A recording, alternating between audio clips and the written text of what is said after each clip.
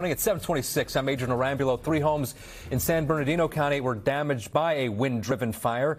And NBC4's Christine Kim is live in Bloomington with a look at the damage and the increased risk on a windy day like today. Christine, good morning. Adrian, I can tell you it has been windy all morning long, and firefighters say it's these strong winds that really fuel this fire to spread very quickly. If you take a look behind me here, you can see the path of the flames where it burned.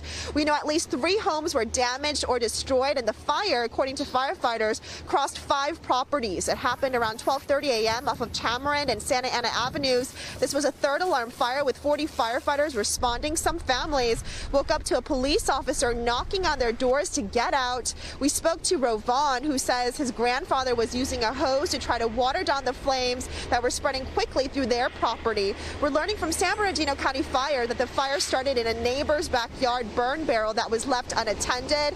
And with these winds, the embers quickly spread to homes. Back out here live, another look at what we're seeing now that the sun has come up.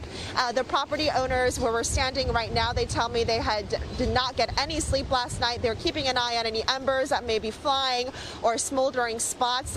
I also want you to take a look. This is what's left, this family tells me, of a chicken coop. They lost some chickens and a turkey to this fire.